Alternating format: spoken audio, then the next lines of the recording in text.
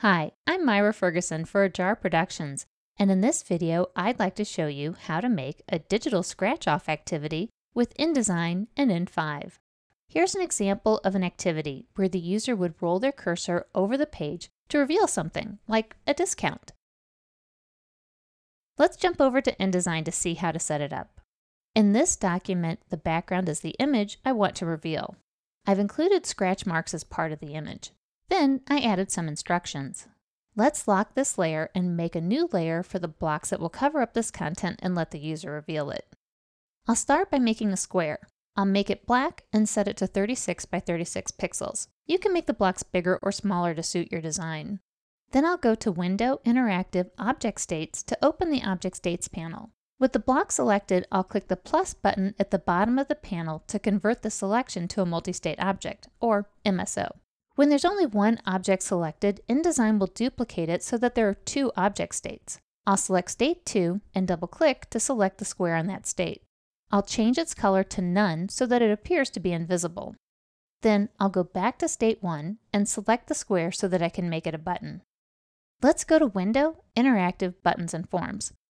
I'll set the type to Button, set the event to On Rollover, and add an action to Go to State.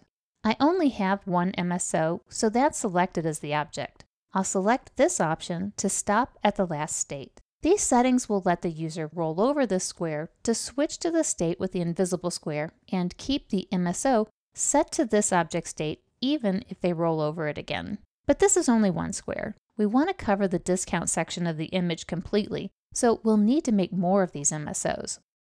One way to make them quickly is to use Step and Repeat. I'll select the MSO and go to Edit, Step and Repeat. Here I can duplicate the MSO in rows and columns. First, let's set the offset. The size of the MSO is 36 pixels, so I could align these by setting the vertical and horizontal offsets by 36. However, if I add desktop scaling, I might set a little bit of an overlap to make sure that none of the image shows through. I'll set them to 34 pixels each. Then I can set the number of rows and columns.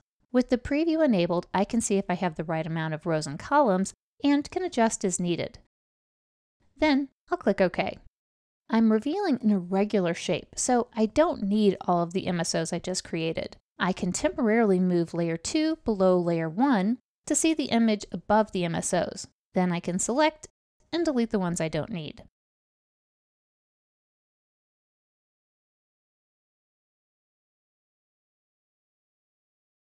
Now I can save and export. I'll go to in5, Export HTML5 with in5, and click OK. Then I can roll over the page to reveal my content.